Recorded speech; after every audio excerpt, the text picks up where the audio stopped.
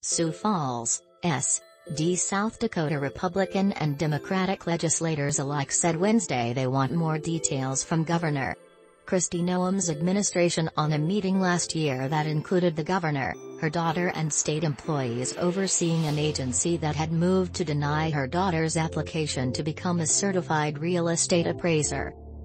In response to the report from the Associated Press this week, the legislature's Government Operations and Audit Committee will look into the matter when it meets at the end of October, according to the committee chairman, State Senator Kyle Schoenfisch. The Republican governor has dismissed the report as an attack on her family, but lawmakers from within her party said they want answers from her administration on what happened. Schoenfisch, a Republican, said the committee is still working out the details of how it will address the issue. Republicans, who hold supermajorities in the legislature, will ultimately determine how far-ranging the inquiry is.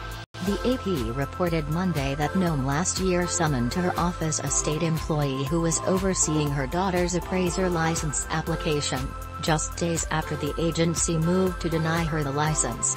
After the meeting, Noem's daughter, Cassidy Peters, was not denied a license, according to the Department of Labor and Regulation. Peters eventually received her certification 4 months later on November 25, 2020.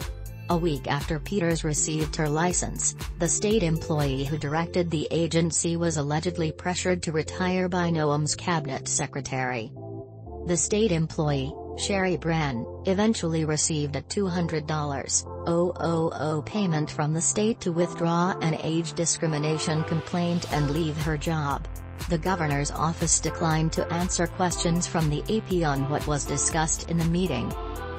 On Wednesday, her spokesman Ian Fury did not immediately respond to a request for comment on the legislature looking into the episode. He earlier dismissed the initial report as a political attack on the governor. "I want to know specifically in that meeting, what were the discussions?" said Democratic Representative Linda Duva, adding that the meeting would have been extremely intimidating for the state employee who was overseeing Peters. Republican Representative Randy Gross, who is the vice chair of the committee, said he was refraining from any speculation on what happened but wanted to hear from Noem's administration to get a reliable sequence of activities or events. "I want to be accurately informed," he said. Noem, 49, has generated speculation about a possible 2024 White House bid by forming a federal political action committee, assisting with campaigns across the country and attending many of the same events as other potential GOP hopefuls.